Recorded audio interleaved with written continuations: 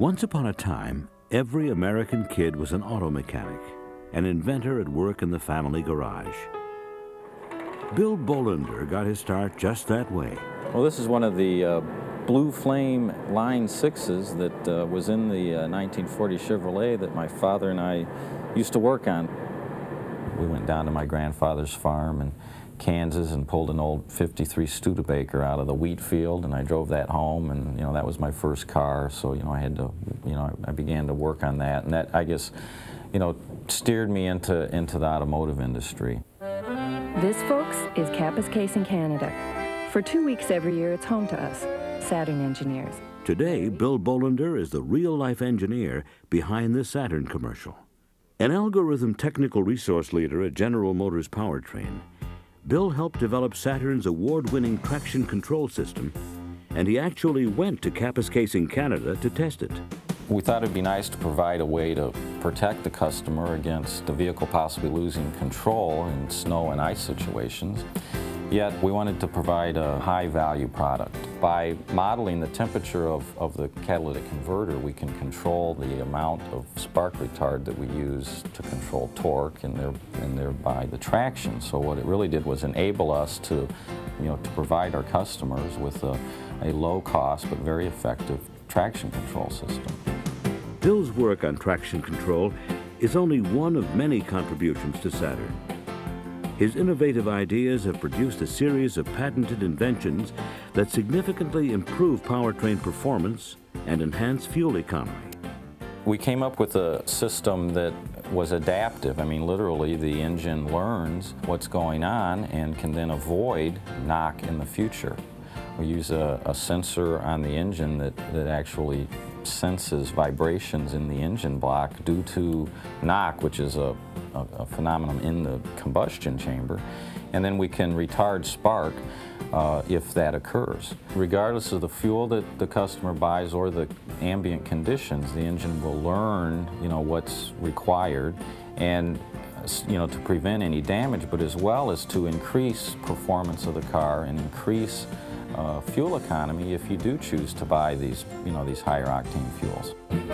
The trick was to make it work on our cars without costing a bunch of money. Bill's real-life work process is not altogether unlike the advertising fantasy. We start with the physics behind the problems that we encounter with engine control. You have to make assumptions, and sometimes those assumptions aren't right, and so we find ourselves going from a theoretical evaluation of what's required, implementing these things in software, putting them in the computers on the car, and then driving the car. And we need to drive the car under all the varied and extreme conditions that we know our customers will. And that's really where most of these inventions and innovations have come from, by identifying problems and trying to improve them, to not just meet but even exceed the expectations of our customers. Developing innovations that make American-made cars increasingly reliable and competitive in the world market is Bill Bolander's special talent. An initial element, of course, is creativity. To be able to have a vision of seeing how systems and devices can be improved, or defining what new systems and devices are required. Bill displays an understanding and a depth of those multiple elements that many times have to be balanced in order for the idea to eventually result in a consumer benefit. I liked learning about math and the sciences. I found that it was much easier for me to grasp and understand these concepts if they were related to some real-world situation. So by the time I graduated from high school, I knew that I wanted to be an engineer so that I could use the math and sciences to improve automobiles. I had the privilege of being Bill's supervisor when he was still an undergraduate at GMI, and he came into our aluminum engine development group. And it was there that we first came up with the concept for the Cadillac limp-home approach. What we were looking for was a way to protect the engine and the customer from what can be severe damage to their engine when, say, a road hazard takes out your radiator and there's a sudden loss of coolant. We achieve this by reducing the number of cylinders that are running at one time, specifically by shutting the fuel off to those cylinders. And when it does that, those 4 cylinders that aren't burning fuel actually cool down as the air is pumped through them. And then they alternate and switch back and forth from one bank to the other.